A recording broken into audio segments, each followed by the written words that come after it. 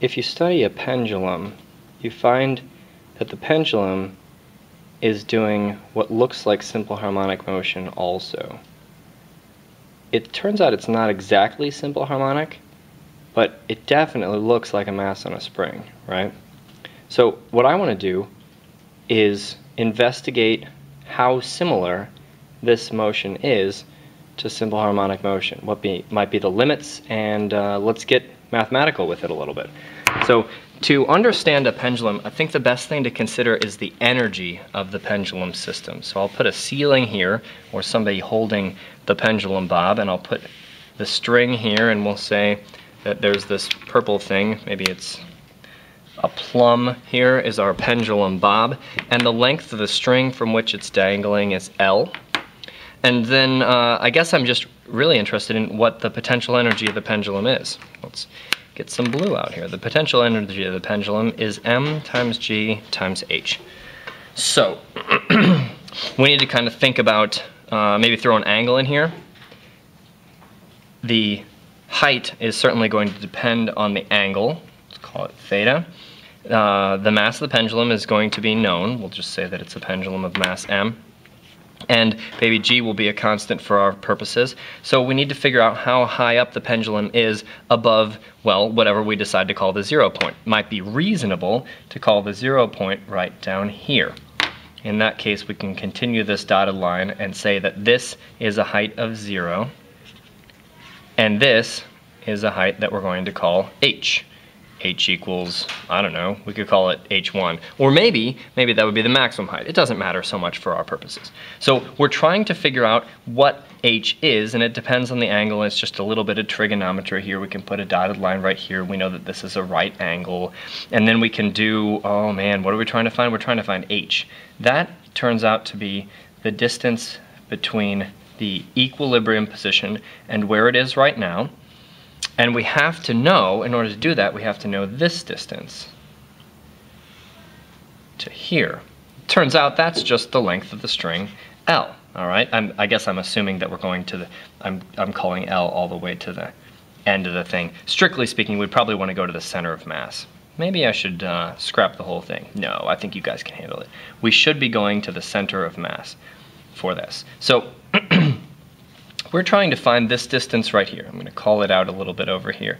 This is our distance h, and notice that there's an L. This distance h must be L minus something. This distance minus that distance right now. Now that distance right there, that's just L times the cosine of theta. Get the blue marker, come back over here, L times cosine of theta. That's the distance between there and there. Of course, center.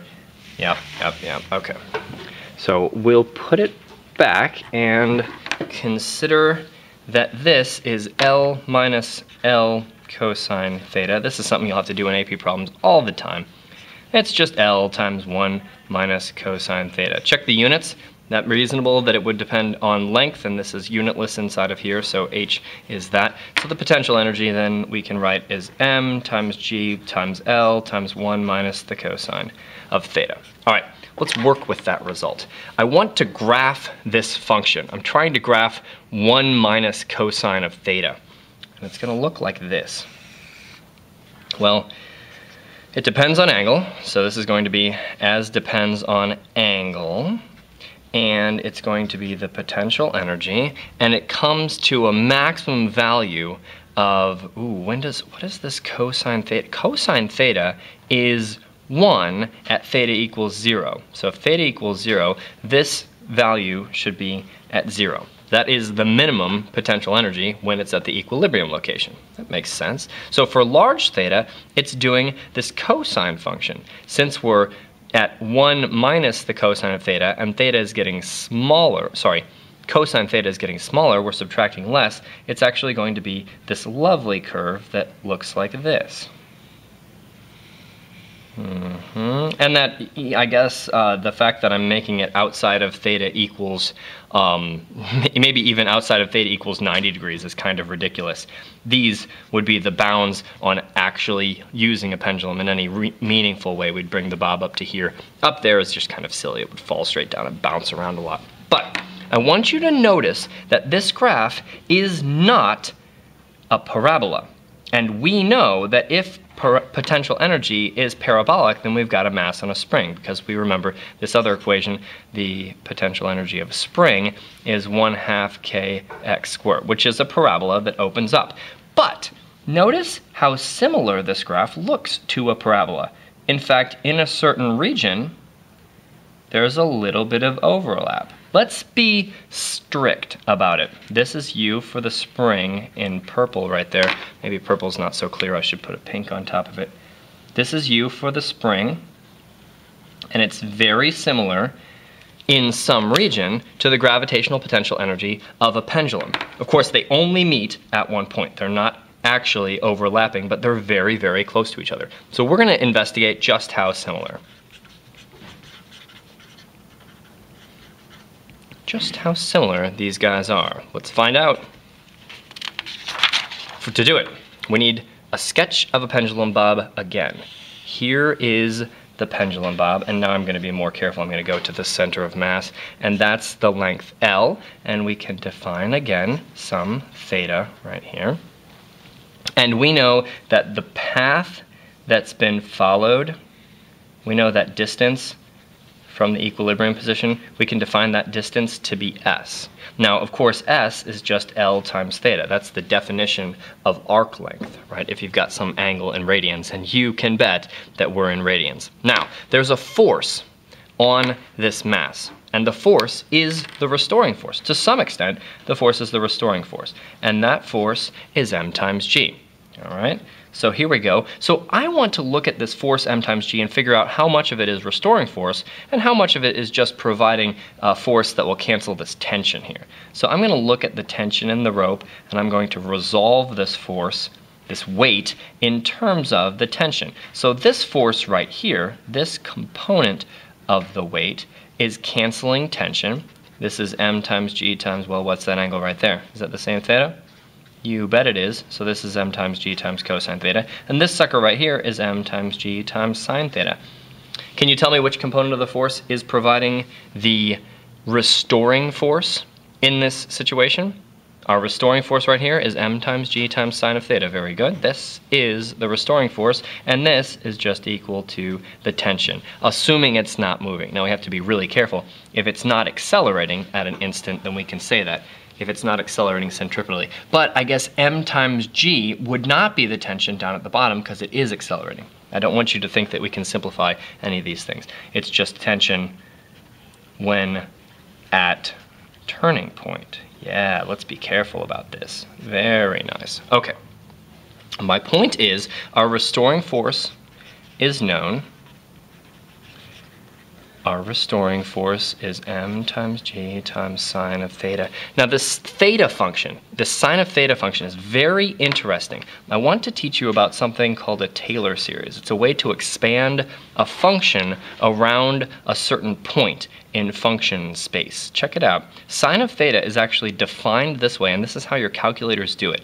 It is theta minus theta to the third divided by 3 factorial plus theta to the 5th divided by 5 factorial. Can you see the next term? Theta to the 7th divided by 7 factorial. You can certainly give me the next term. Theta to the what divided by what factorial? Yep, you bet. And it goes forever like this. This is true when theta is small.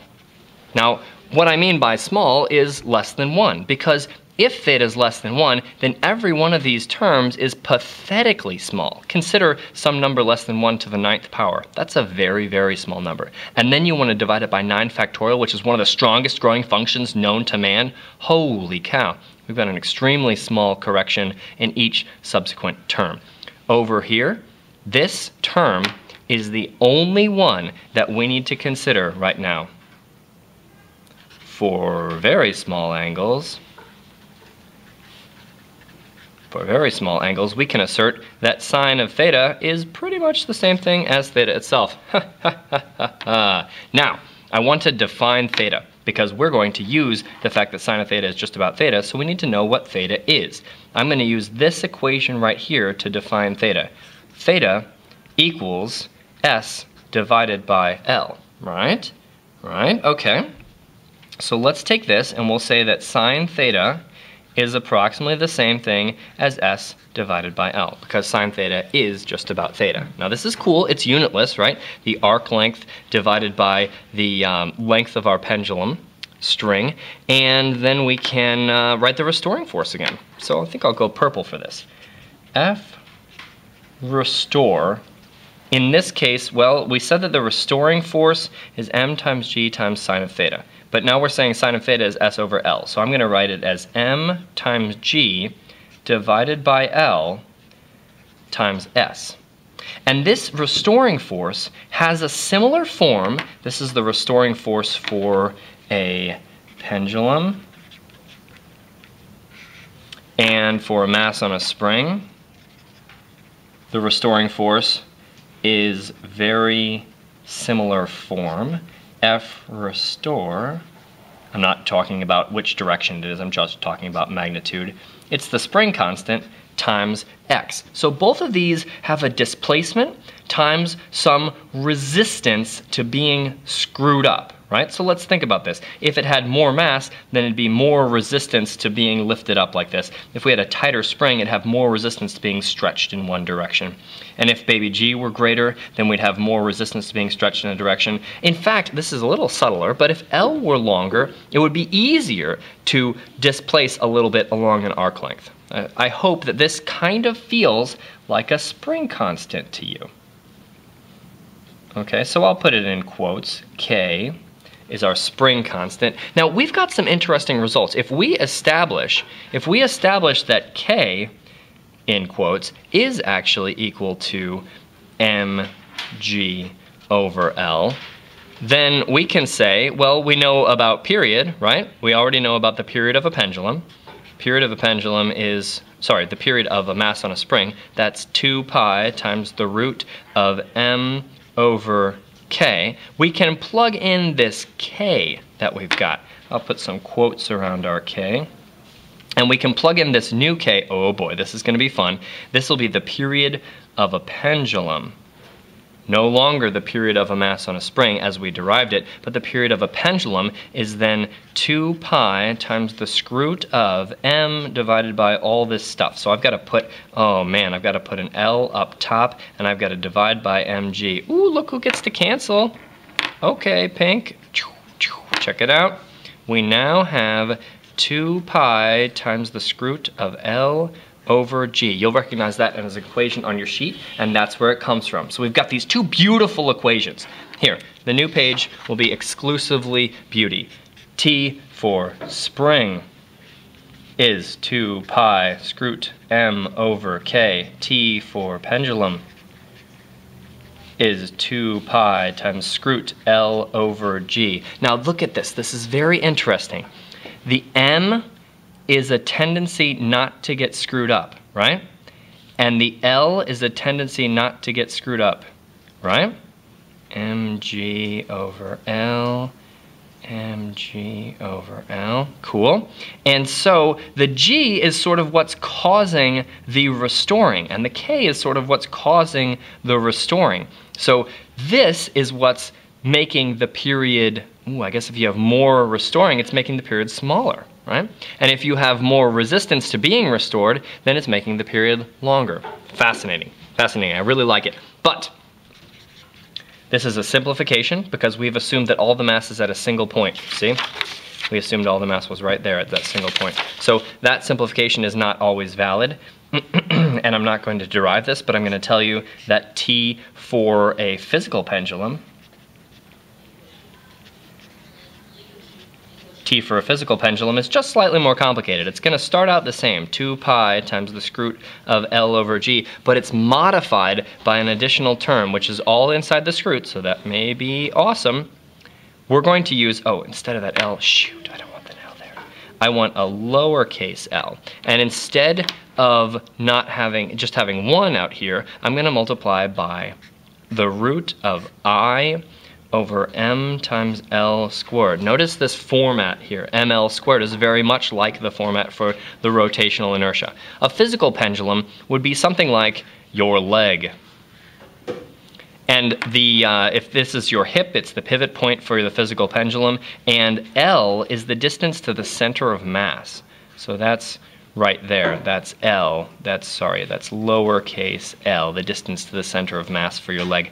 Then you have to also know the moment of inertia for your leg, which depends on all of the distribution of the mass of your leg. So it's a slight modification for a physical pendulum, and it leads to some really interesting results. In fact, I've seen independent labs where people modeled runners' legs as physical pendulums and their arms and got some really cool results.